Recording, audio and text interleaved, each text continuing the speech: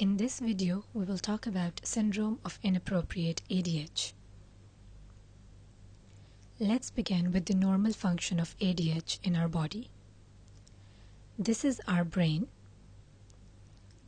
Antidiuretic hormone is formed in the hypothalamus and it is secreted through the posterior pituitary gland. ADH then acts on the nephrons, which are the functional unit of the kidneys. In the nephrons, it causes water reabsorption in the blood from the distal convoluted tubule and the collecting duct. ADH also causes vasoconstriction, that is constriction of the blood vessels. That is why it is also known as vasopressin. In SIADH, the secretion of antidiuretic hormone is inappropriately high, due to which there is increased reabsorption of water. This excess water retention then dilutes sodium, which means that it decreases the level of sodium in the blood, causing hyponatremia. SIADH has countless causes. These include malignancy, most commonly small cell lung cancer that secretes ectopic ADH. Anything that affects the neurological system can cause disruption in ADH secretion, like stroke, subarachnoid hemorrhage, subdural hemorrhage, meningitis, encephalitis, abscess. Infections such as TB and pneumonia are also potential causes of SIADH. And drugs that act on central nervous system, such as antipsychotics and antiepileptics. Also, sulfonylureas can increase ADH secretion. Signs and symptoms of acute hyponatremia do not precisely correlate with the severity of hyponatremia. Some patients with profound hyponatremia may be relatively asymptomatic. Anorexia, nausea, vomiting, and malaise are early symptoms and may be seen when the serum sodium level is less than 125 milliequivalent per liter. A further decrease in the serum sodium level can lead to headache, muscle cramps, irritability, drowsiness, confusion, weakness, seizures, and coma.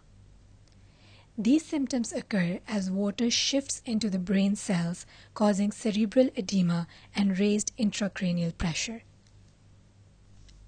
SIADH is best defined by the classic criteria introduced by Barter and Schwartz in 1967. The criteria can be summarized as follows. We know that in SIADH there is increased water reabsorption that causes decreased sodium levels in the blood by excreting it out through urine. So the serum sodium and serum osmolality will be decreased, and urine sodium and urine osmolality will be high. Also, even though there is water retention in the body, it is not enough to cause hypervolemia. So the volume status of the body will be normal or euvolemic. Before diagnosing SIADH, we should rule out other causes of hyponatremia. For example, adrenal insufficiency, hypothyroidism, pituitary insufficiency, etc. If hyponatremia is caused by SIADH, then it should correct after restriction of fluids. Treatment of SIADH depends on the degree of hyponatremia, on whether the patient is symptomatic, and on whether it is acute or chronic. The first step in the management of SIADH is to establish the cause and treat it. The second step is fluid restriction. It involves restricting fluid intake to 500 milliliters to 1 liter maximum. If sodium is not corrected after 24 to 48 hours of fluid restriction, then consider pharmacological therapies. Tolvaptan is the first-line medication used to treat SIADH.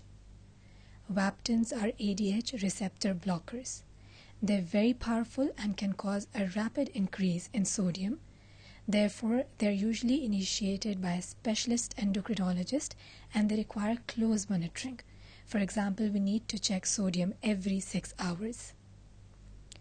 Also, 5% dextrose and desmopressin slow the rate of correction.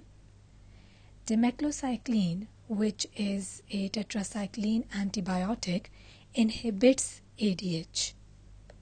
These are the 3 Ds which you can remember are used in the treatment of SIADH. It is essential to correct sodium slowly to prevent central pontine myelinolysis. Aim for an increase in sodium levels up to 6 to 8 millimoles per liter in 24 hours. Central pontine myelinolysis, also known as osmotic demyelination syndrome, is usually a complication of long-term severe hyponatremia. Being treated too quickly, that is more than 10 millimoles per liter, increase over 24 hours. As the blood sodium levels fall, water moves from the area of low concentration of solutes, that is the blood, to the area of high concentration of solutes, that is in the brain, through blood-brain barrier. This process is called osmosis. This causes the brain to swell. The brain adapts to this change by reducing the solutes in the brain cells so that the water is balanced across the blood-brain barrier and the brain does not become edematous. This adaptation takes a few days. So if the sodium is corrected rapidly in the blood, the water will move out of the brain cells quickly, causing the compression of the fiber tracts and demyelination. This causes 2 phases of symptoms. In the first phase, patients present as encephalopathic and confused. They may have a headache or nausea and vomiting. These symptoms often resolve prior to the onset of the second phase. The second phase is due to the demyelination of the neurons, particularly in the pons, hence the name central pontine myelinolysis. This occurs a few days after the rapid correction of sodium.